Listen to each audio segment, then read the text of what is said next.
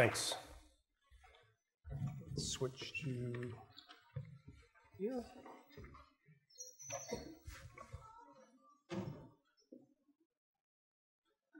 Okay. So in keeping with the theme from yesterday, this is my grandson.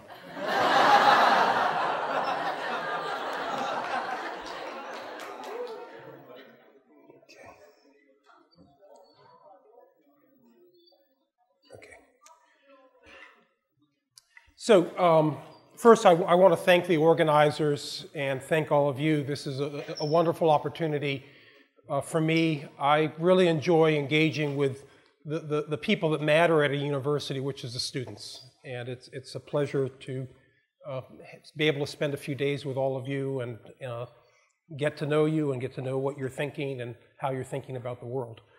So I'm going to talk actually about three different themes, or there are going to be three parts to my talk. The first is going to be abstract, and it's really about pedagogy, about learning. And then I get quite concrete, and I'm going to talk specifically about this device and the software that we've developed for this device for learning. And then I'm going to get back into the abstract and try to draw some lessons from the things that I've been doing over the past 30 years and how they might apply to what you do. So, but I want to start off and talk a little bit about motivation, because to a large extent learning is coupled to motivation, and how we think about motivation impacts how we think about learning and how we think about school. And I was going to wear the mask I made last night because I'm about to engage in a little bit of theater, but I didn't want to startle you, so I decided to do it without the mask. Every day for me is a bad hair day, but nonetheless. So I asked the organizers if they would provide for me a stick. And there's an expression in English, I'm sure there's something similar in Korean around motivation. We motivate with carrots and sticks. We motivate with rewards and punishments. And a lot of places, actually, that I still go to, the teacher literally has a stick in the front of the classroom. You go to a school in Nigeria, or you go to a school in Pakistan, and there's a stick. There also might be a few carrots scattered around, a few rewards scattered around, but primarily school is run with a teacher in front of the class with a stick in hand. And now let's tease this apart a little bit and think about what's going on here. Well, first of all the Korean students were smart enough to sit outside of the range of the stick. It's just our guests from overseas that are... Okay. So, I mean, yesterday there was they were saying, come down front. Today you know enough to sit in the back, because I've got a pretty good stick here. Now, I also learned last night that maybe in Korea the stick doesn't work very well, because the kids are pretty good at... But now, again, let's think about what the stick is all about. Your job as a student is obviously to avoid the stick. You don't want to get hit by the stick. How do you avoid the stick? Well, the basic principle in avoiding the stick is to keep your head down. If you keep your head down, if you're out of sight, out of mind, if you, then the stick rarely comes into your life. But now let's think about, what does that mean? What does it mean in school to keep your head down? What it means is that you are no longer taking any risks. You don't make mistakes. How do you avoid making mistakes? You don't make mistakes by ceasing to take any risks. So what we do with our carrot and stick model of motivation is we teach our students very well how to assume the position, how to be very good, not take any intellectual risks. So we're teaching our students with the carrot and stick model exactly how to not be entrepreneurial, how not to be creative, how to maintain the status quo. So if your goal for school is maintaining the status quo, give all your teachers sticks. If your goal for school is to raise a generation of entrepreneurs, of creative people who can solve problems, get rid of the stick. Now, it turns out that in the literature, there's very little evidence that carrots and sticks are effective. In the literature, what we've discovered that motivates people is three things. The first is a sense of autonomy. Give people the room to be autonomous in their thinking. The second is a sense of mastery. We all get great pleasure from mastering things. And then finally, most important is having a sense of purpose. So if what you're doing is establishing a classroom or environment where the students can be autonomous, achieve mastery, and have a sense of purpose, you've got motivated students. So get rid of the carrots and sticks. And unfortunately, we live in this world of measurement, and measurement is all about carrots and sticks. But let's discard them wherever we can and think about autonomy, mastery, and a sense of purpose as we go forward. Now, when I first started this project with some colleagues of mine at MIT, the One Laptop Per Child project, I went all around the world talking to engineers because this was a big project. We're trying to save the world. And in doing so, we were a small team. We needed help. I needed to reach out. So I was talking to engineers, all electrical engineers, mechanical engineers. I was talking to everybody because I needed help on this project. And I went around Korea. I spent actually quite a bit of time in Korea recruiting help. And I asked every engineer I encountered, I asked the same question. And to every engineer I talked to, I got the exact same answer to my question. The question was, describe a great learning moment in your life. Not a single engineer said, listening to your lecture. No one answered my question that way. That was never their great learning moment. Their great learning moment, every single one of them said, my great learning moment was solving a problem I was passionate about. And they described autonomy, mastery, a sense of purpose. They described trying all these things, doing these things, making mistakes, talking to this person, consulting that resource, making more mistakes, and finally having some sense of accomplishment. Every single engineer in every place I went, in every field, described to me the exact same thing. It's universal. They described great learning, a great learning experience. But then I asked a follow-up question. I asked these same engineers, okay, now you've told me about a great learning experience. Let's design a learning intervention for school. Let's take that experience and see if we can somehow figure out how to apply it to school. And again, unfortunately this time, I got the exact same answer from every single engineer I spoke to again. Every single engineer I spoke to invented electronic worksheets. Every single engineer I spoke to said, oh, we can put all the curriculum online in big classes and run quizzes. Every single teacher I spoke to, every single engineer I spoke to, teachers as well, by the way, immediately forgot what they knew about learning and remembered what they thought school was supposed to be. So my lesson is act on what you know, not what you believe. Forget about what you believe school is supposed to be. Act on what you know learning is. Okay. So I want to wind the clock back a little bit and tell you about the origins of the One Laptop Per Child project. I actually came pretty late to the project because I didn't start working on this until the late 1970s. But my colleague Seymour Papert was a pioneer in technology and learning. He was studying with Piaget in Geneva back in the late 50s, early 1960s. And he had this insight that computation was a thing to think with.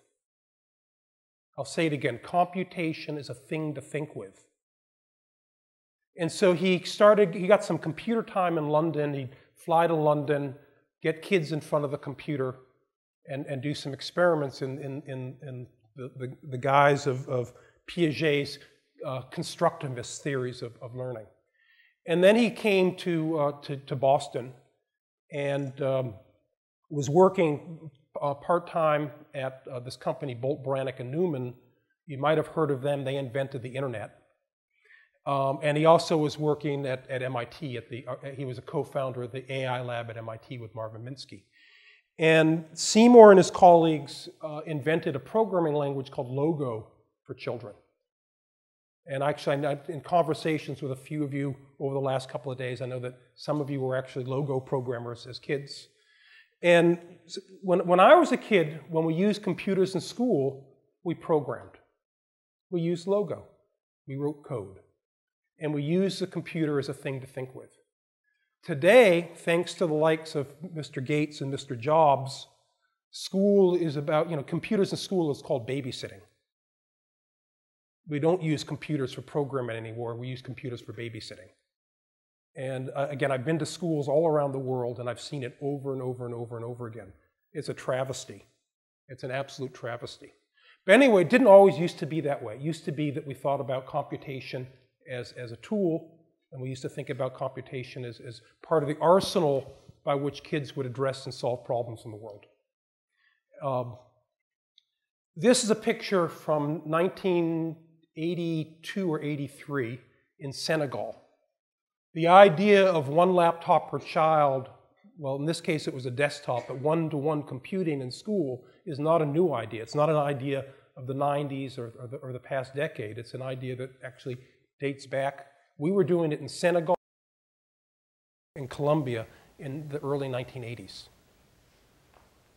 The question arose a few decades later, okay, we've been doing these experiments with kids over and over and over and over again in all these different environments, and they're fabulous. And the kids are loving it, and they're learning, they're doing all this great stuff. The problem is, it's not to scale.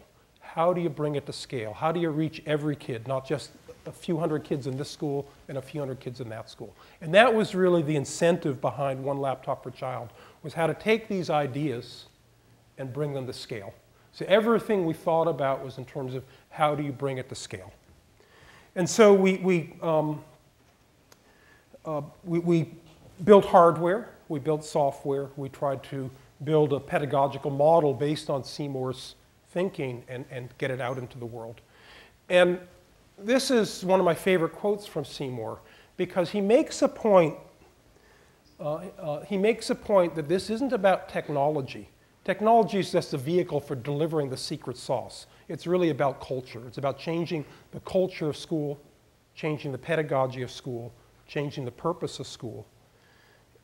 One of my favorite definitions of technology comes from a colleague of mine, Alan Kay. Alan coined the phrase back in the 1970s, personal computer. He was at Xerox in the heyday of all the cool stuff. And Alan's definition of technology, because we've heard a lot about technology over the last few days, but nobody's defined it. Alan's definition of technology is anything invented after you were born. And the reason why I like that is because it takes technology down off its pedestal. Because technology is just stuff.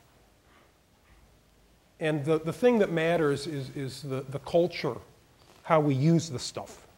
So over time, I became less and less interested in laptops and more interested in the culture in which we embed it. So one of the questions I have, and this is a fundamental question to the project, and it's actually a fundamental question to the field.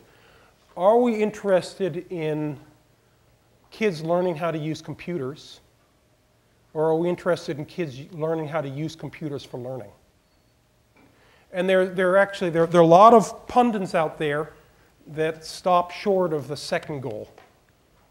I don't know if you've ever heard of the Hole in the Wall project, for example. It was a project done in a slum outside of, or I guess a little village outside of Delhi about 15 years ago. And they demonstrated, they put a computer in a hole in a wall in a village, and the kids learned how to use the computer. And that was allegedly some grand insight. Kids can learn how to use computers. Well, we know that. Everybody can learn how to use a computer, and it's easier to learn it today than it was back in the earlier days. But kids can learn how to use computers. What he never demonstrated, and it hasn't even ever occurred to him to ask the question, is are kids learning to learn when they learn to use a computer? Because it's the learning that matters. It's not learning how to use the tool, it's learning how to use the tool to learn things, to be a problem solver. That's the open-ended question, and that's the question for which I don't think there's a simple answer yet. Okay. But we actually, with these tools, we have an opportunity to rethink and reach a lot farther in terms of what kids are actually doing. Pappert's early experiments with Logo literally had first and second graders exploring some of the concepts of calculus. We can reach much further in terms of the kinds of problems that we engage children with the computer, with computation. And this is one of my favorite pictures this is Thailand, and outside of, in the hill country in Thailand. And this is using a computer for learning. This is using a computer as a tool for gathering information, analyzing information. This is what you want. Notice they're not using their shiny iPads, because I don't think the iPads like to get dropped in the stream. So I'm just going to talk a little bit more about the hardware, and then I'm going to spend the rest of my time talking about software, because the hardware, again, it's the vehicle. The software is the thing that actually is the interface between the kids and the learning opportunities. When we designed the laptop, we fell in love with it. We fell in love with our design. And we were so in love with our design that we didn't want anything to happen to it. So we designed the laptop so the kids could not put stickers on the laptops. My colleague in all this is in complete denial now, but it's absolutely the truth. What about this picture? This is my favorite picture of kids with laptops. And it's easy to show cute kids with laptops with big smiles, but that doesn't tell you anything about the learning. This picture tells you something, because what do you see on those laptops? You see stickers. Kids want to put stickers on laptops. They had a problem, they solved it. This is a picture of kids problem solving. That's why it's such a good picture in my mind. Now, the other thing is, and unfortunately this has become almost unique in electronics these days. This is not the factory. This is what happens in every single school we go to. This happens to be in Cacope, a little town outside of Asuncion in Paraguay. In every single school, because if you drop them enough, eventually something might break. So we designed the laptop so the kids could repair it themselves. And in every single school, there's a group of kids who set up shop. You want to fix the laptop, 100 won. And the kids set up their own little repair centers. We designed the machine to be owned by the kids, and the kids take responsibility for it. There was an early project in one-to-one computing in the state of Maine in the United States. And they didn't set up any rule in Maine about what happens to the laptops once they're distributed. And there was a bimodal distribution in schools. Half the schools let the kids take the laptops home, half the schools kept the laptops in carts. And there was a bimodal distribution in terms of laptops that were working and laptops that were broken. The laptops that went home all worked all the time. The laptops that stayed in school were all broken all the time. When you give kids responsibility, they take that responsibility. When you say, this is something that's going to be done to you or for you, if learning's not something that's done to you or for you, learning's something you do. Learning is action, learning is doing. And so we really try to make sure in every case that the learning is part of what the kids take real responsibility for. Okay, so what I'm going to do is I want to transition. I think I'm at the right place in my talk. And I'm going to talk a little bit about software and about the Sugar software, which is the programming environment that we developed for the laptop. And so I'm going to sort of jump out of my presentation for a second And first thing I'm going to do is I'm going to show you a little program called Abacus.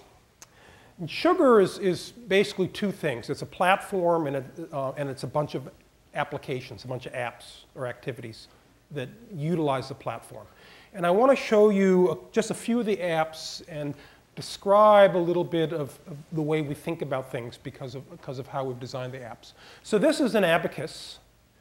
And actually, I wrote this app. I was visiting my mother one weekend, and I found this book I had as a kid, How to Use the Chinese Abacus. And I said, well, we need an abacus activity for sugar. And you said, well, why do you need an abacus on a computer when you've got a calculator? Well, one thing is I want kids to have multiple representations of the world. My colleague Marvin Minsky once said, you don't understand something until you understand it in more than one way. So the abacus is a way of understanding computation or calculation in more than one way. And the Chinese abacus, I'm sure that it's quite familiar here. These are ones and tens and hundreds, and these are fives and 50s and 500s. Very simple. But it turns out that the Chinese aren't the only ones to invent an abacus. The Romans actually invented the exact same abacus as the Chinese. The abacus is one of these things that's been invented many, many times in many different cultures. As far as I know, calculus has only been invented twice, but the abacus has been invented many times. So one of the things I did in the spirit of giving children multiple representations is I gave them multiple abacus. So this is the Japanese abacus, and you can see it's very similar, but it's structured a little bit differently. And this is a very common abacus you see, particularly in Latin America, is just a counting frame. Simple abacus like that. So I give them a lot of different representations. And this is one of my favorites. This is the abacus that the Mayans invented. The Mayan culture in Central America did their mathematics base 20, not base 10. So their abacus is a base 20 abacus. Makes sense if you're Mayan. Now, I'm a little bit of a nerd, so I gave them a hexadecimal abacus. And just to show you the extent of my nerdism, I gave them a binary abacus. Okay. Okay, now, I already mentioned, I showed you the repair factory in Kokopay. And right after I wrote this abacus program, I went to Kokopay. And I was meeting with the teachers there. And I said, I've got this great new activity. It's an abacus. Let me show you. And I was all excited, and I showed them the abacus activity. And they said, yeah, that's kind of cool. That's OK. But then they said, we're working on teaching the kids about fractions. Is there a way that you could use the abacus for adding and subtracting fractions? So we got talking, the teachers and I. And the teachers of Kokopay, you've got to Kokopay is in the middle of nowhere. Paraguay is one of the two landlocked countries in South America. It's in the middle of nowhere, and Kokopay is in the middle of nowhere.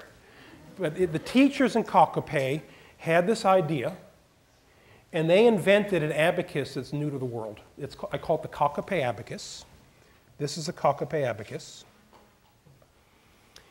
And the Kokopay abacus allows you to add and subtract fractions. A half and a third and a sixth minus a fifth. That's pretty cool. This was invented by the teachers. It's a dirty little secret that nobody in education ever talks about, and that is teachers can learn too.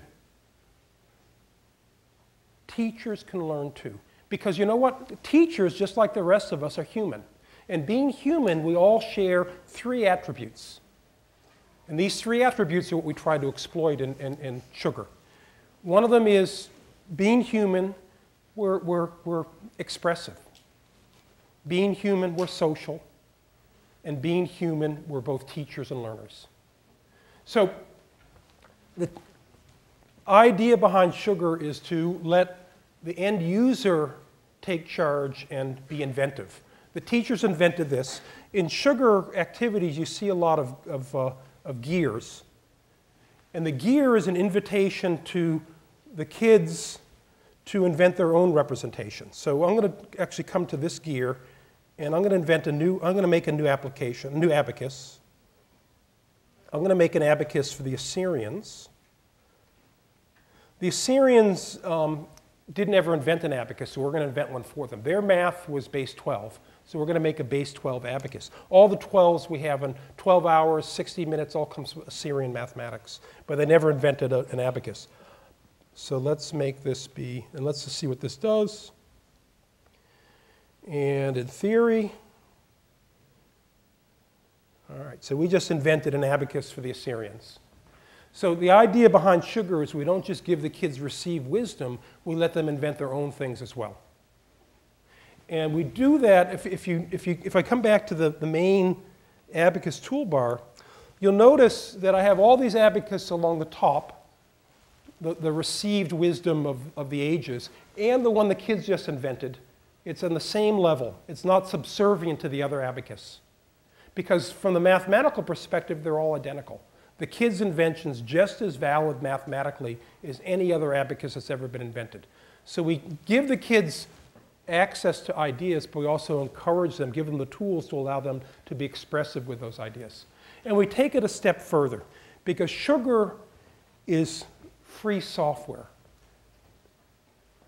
I don't know any Korean, so I don't know whether how the term free software translates into Korean. It's a really bad term in English. It's much better in Spanish. In Spanish, it's called software libre.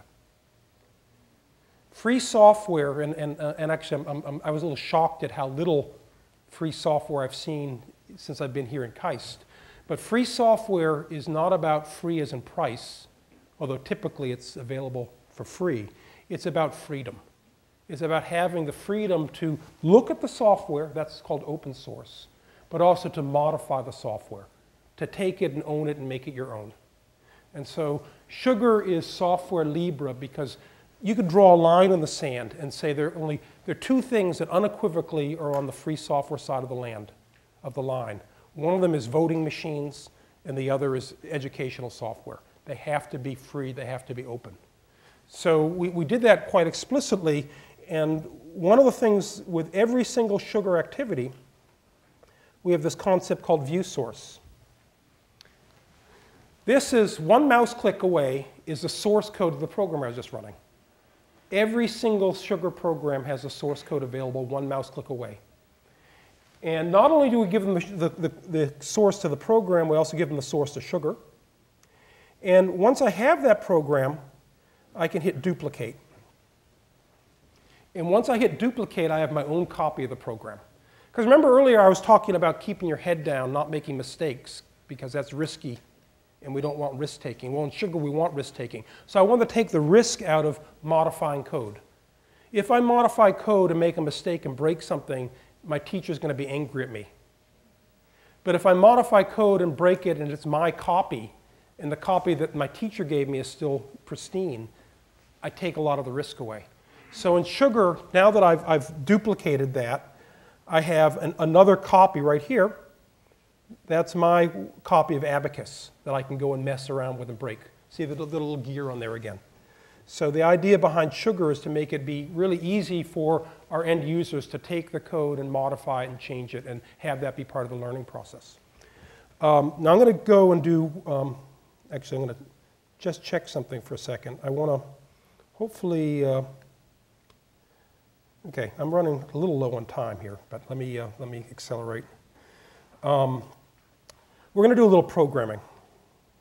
Because the other thing I really want kids to do is I really think that I don't want every kid to be a computer scientist, but I want every kid to understand programming because it's a powerful way of thinking about the world.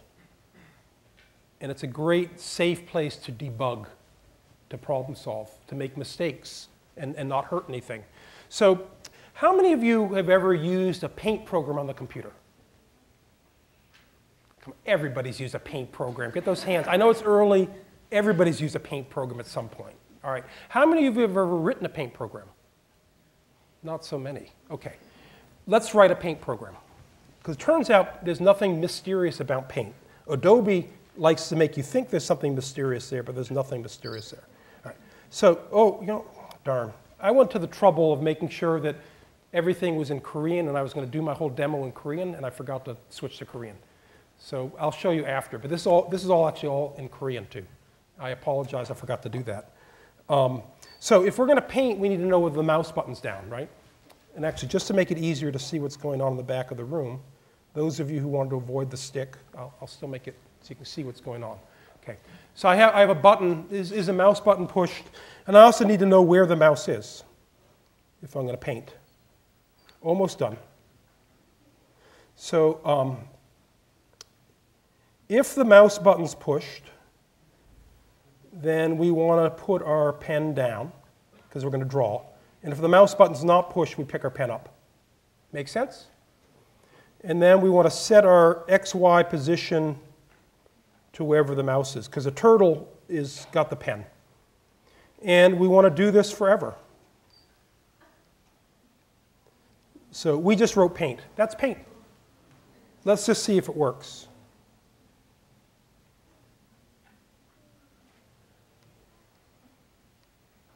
Looks a bit like my mask from last night. Okay. That's paint. Paint is that simple. So if Adobe tries to tell you paint's complicated, it isn't. Now here's the thing. We just wrote paint. Therefore, we own it. When we own it, we're responsible for it. And this is where the magic comes in. Because we're responsible for paint, we have to make paint cool. This is not cool. This is a boring paint. How do we make paint cool? That becomes our responsibility. So let's make paint cool. So I'm going to do is come back to my sensor palette, and we'll grab loudness, and we'll grab pen size. And just from experience, I'm going to do this. Let's see, say 50. And I'm just going to drop this in here. So what I'm doing is I'm going to change the size of my pen as I draw based on the loudness, the volume my microphone's picking up. So let's see what that does.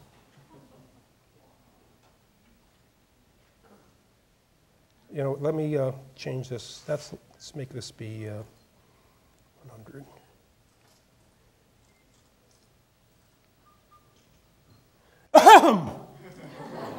Oh! So you get the idea. Now all of a sudden we've got cool paint. So by demystifying, by opening it up, by making it free, by giving the kids the tools to explore and make things, they do. And so with Sugar, actually, with this turtle program, my goal is actually to have the kids write every single Sugar activity in Turtle. You don't actually need anything more than this. They can, so you can write an interactive chat, you can write a webcam, you can write anything with just a few blocks in Turtle art. In fact, so last night, we were playing a game last night, and I kind of liked it. And so I sort of half said to myself I should go to bed, but instead I wrote this game in Turtle art, and you might recognize it. There it is. Okay. That's it. That's the whole game. It's just, it's all there, it's all accessible. So the idea is to sort of encourage the kids to really engage in that way. Now, there's two other things that I don't really have time to go into, but I'm just going to mention them briefly in passing. Okay. A lot of what Sugar is about is encourage the kids to make things, to do things, to build things, and have everything be transparent and open so they can see how the world works, so they can master things, and they can have autonomy around how they do things. But there's something else that's also important. There are actually two other things that are important to learning, both of which we take into account in Sugar. One thing is that learning is not something you do just by yourself. Learning is not a solitary activity. Learning is actually a social activity and should be a social activity. And ironically, there's only one time in life where collaboration is called cheating, and that's when you're in school. In the rest of life, collaboration is called being smart and getting the job done. So another thing we do in Sugar is we make collaboration be one mouse click away. We do a lot with peer-to-peer collaboration, infrastructure-free collaboration, so you don't need the internet to collaborate. You don't need the internet to do peer-to-peer editing. You just do it laptop to laptop. So I can ask you to look at my document, one mouse click, we're collaborating. So we don't have to go make a connection to the internet, go to Google Docs, upload a document, send an invitation, open our Gmail, get the invitation, click on it. 5 or 6 steps later, we're collaborating through an enormous amount of infrastructure that's completely outside of the realm of possibility for most kids. But instead, under a tree, laptop to laptop, one mouse click, we're doing it. And that extends across Sugar, the entire platform. The other thing about learning is learning's not just doing, learning's also reflection. We have to reflect on what we've learned. And so there's actually a great book out of Harvard School of Education called Studio Thinking. We take a lot of what you consider the artist studio as a model for how to think about learning. And that's actually similar to what happens in engineering environments as well. So you don't just do things, you also stop and reflect on what you've done. And we've got this concept in Sugar called the journal or the diary. And in the journal, you have a record of everything you've done and a place to write notes. It's your lab notebook. Yesterday we heard that it was 200 years ago that one of the threshold events, I actually think the threshold event was the Enlightenment, which was a little bit earlier than 200 years ago. But the idea of the lab notebook is an idea from the Enlightenment. Good idea. We give the kids this place to reflect. But we don't just stop there. We also have the kids, we have this concept of portfolio where the kids collect their best work. It's a record not of what they know, but what they can do. It's a different approach to assessment, actually quite popular in some countries. And the kids present their portfolio to the other kids can comment on their work. The teacher can comment on the work. And so when I was a kid, I'd come home from school and my parents would ask me the question, what did you do in school today? And it took my parents were a little slow. It took them about a week to figure out that I was never going to answer the question. So they kept on asking it for about a week. And it was always nothing. Nothing. I didn't do anything in school today. In Sugar, the parents just say, let me see your portfolio. And then they see what the kids are working on. So those are things that I'm not going to really have time to go into. I do want to share with you a little bit of work on assessment. This is some work from Uruguay. And in Uruguay, when we went to Montevideo, we had the opportunity, oh, I'm really running out of time. We had some opportunity for looking at before and after, what kids did with computers before Sugar, what kids did with computers after Sugar. Before Sugar, what did kids do with computers? They did what kids everywhere do with computers. They played games. After Sugar, what did kids do with computers? They played games. But they also searched for information. They wrote, they drew and painted, they made videos, they chatted, they uploaded things, they downloaded things, they used electronic mail, they blogged. So they used the computer as a tool, not just as a game. And so they used the computer as a thing to think with. Now, whether this impacts their PISA exam scores or not is irrelevant. It impacts their ability to engage in real problem solving in real life, and that's what we're after. This is my favorite statistic from Sugar. Sugar's got an app store.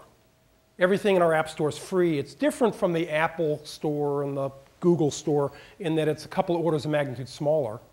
But it's also different because everything in it is free and everything in it is sort of geared towards learning. But the other thing about it that's different is this number. 10% of our apps were written by kids, by Sugar users. And when I say kids, I'm talking about our apps are written by 12-year-olds. 30% of our apps are maintained by 12-year-olds. So the Sugar environment is actually, really owned by the kids. They've taken responsibility. It's theirs. And that's exactly what we set out to do right from the very beginning. I've got a 15-year-old on my board. Brilliant programmer. It used to be that the kids would send me patches. Now, then it was I'm sending them patches. Now they don't accept my patches. They're not good enough. Okay. Now, I only have a few minutes left, and I want to quickly run through. Remember I said I was going to go from the abstract to the concrete and back to the abstract. And I want to take some, in a previous life, I was director of a lab at MIT, the Media Lab. And a lot of times people say, well, what's the secret of the Media Lab? Well, it turns out there's 7 secrets to the Media Lab, and I want to quickly share them with you and draw analogies between the way I used to run the lab and think about learning at a university laboratory, and it's actually completely analogous to the way I think about learning with kids. I think that in both cases it's the same set of principles. So the first secret is represented by the sun, and that is that there aren't any secrets. Everything's done in the open. We don't have anything proprietary in the lab, or we didn't, at least when I was running it. I think it's changed since. Everything was in the open so the ideas could flow. So I could see what you were working on, and it would influence what I was working on. Second secret is the moon, which represents the cycle, the process. There's this constant flow of imagine and realize, sort of make things, and then critique and reflect. And you're constantly cycling back between these two.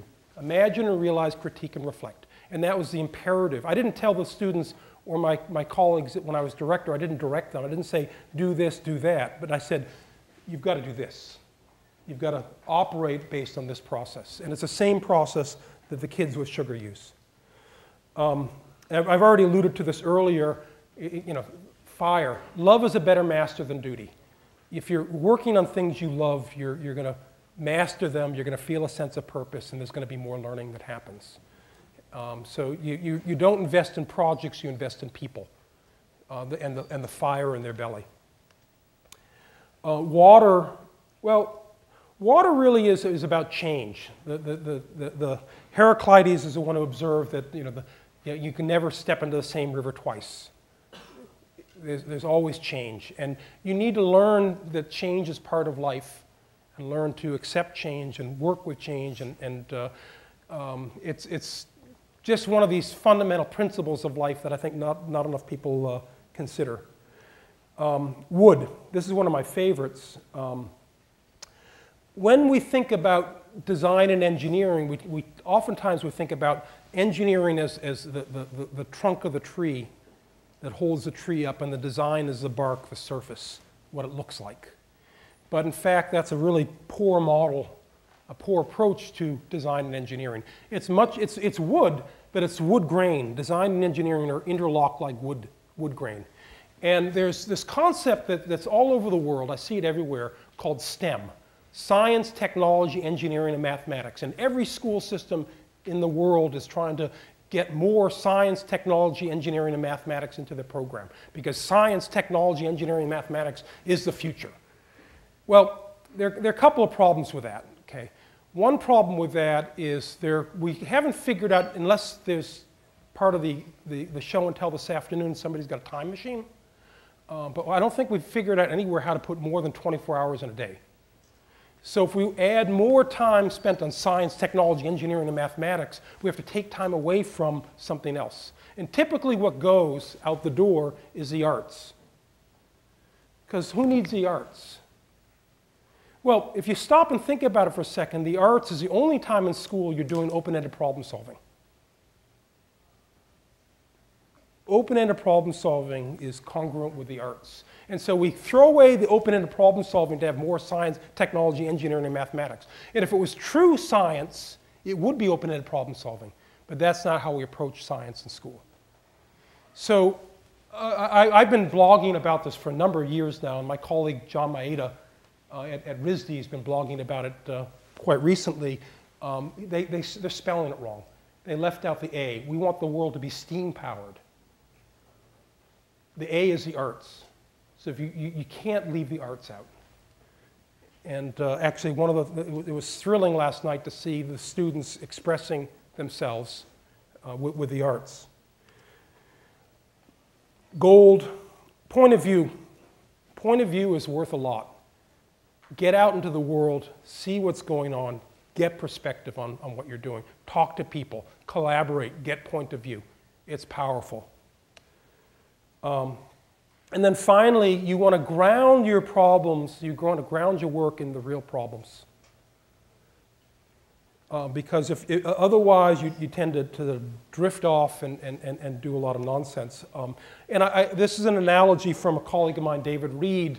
he talks about water and ice. Water is fluid. Ideation is fluid. But then there's a phase transition into ice. Ice is solid. Industry is about ice. Academia is about water. And you need to have this nice bridge. You should be fluid while your students take risks, do things, get out there.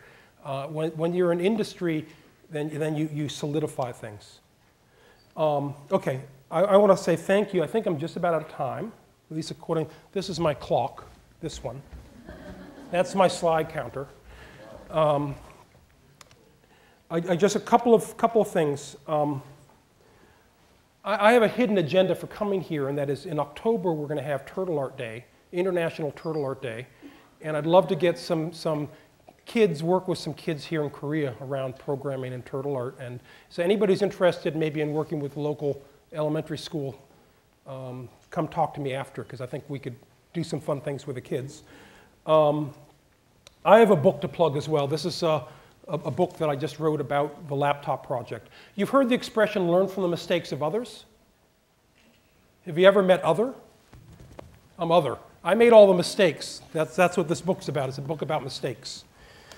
And I'll finally, again, in the spirit of showing off our grandchildren, and the thing, he's a drummer as well. And I really enjoyed the drum music last night. And again, what he's doing is, there's an expression, if you've got a hammer, all the world's a nail. For him, all the world's a drum. And he'll take whatever he can find and pound away. With that, I want to say thank you. And I don't know, do we have time for questions? Or okay, good. Thanks very much.